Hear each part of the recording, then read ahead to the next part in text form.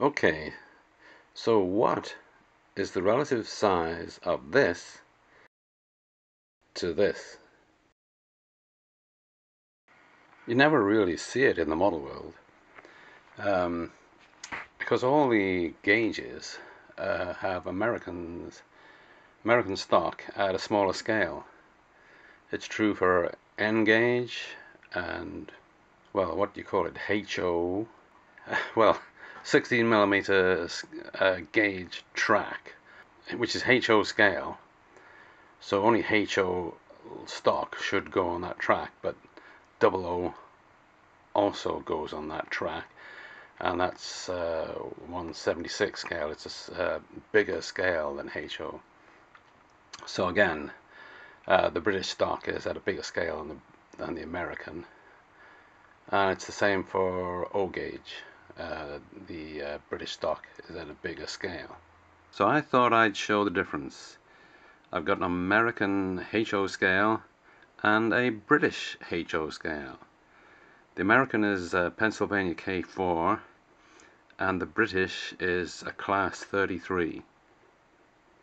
Now, you may be wondering why on earth is he dragging these locomotives out? Well, this locomotive. I've already dragged the class 33 out to the position, the place where I want to take the photograph. And now you will see me dragging out the K4. What on earth is he doing that for?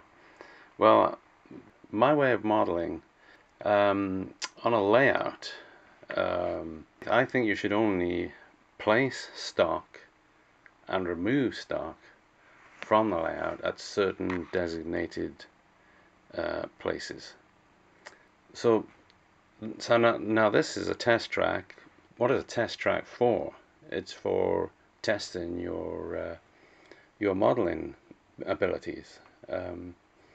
So therefore, I do the same on my test track. My test track will also have a certain place where stock is entered and taken, removed, and this is the place here on the left where that happens.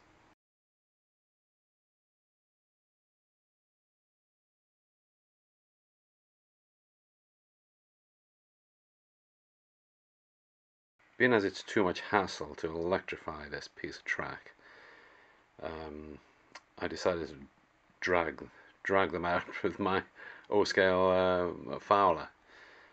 Um, Drag them out to the place where I want to take the portrait. Eventually, I hope to convert these HO scale models to O scale by making it possible for a 143 scale driver to drive them, but that's another story. Anyway, let's drag this K4 out and put it beside the Class 33.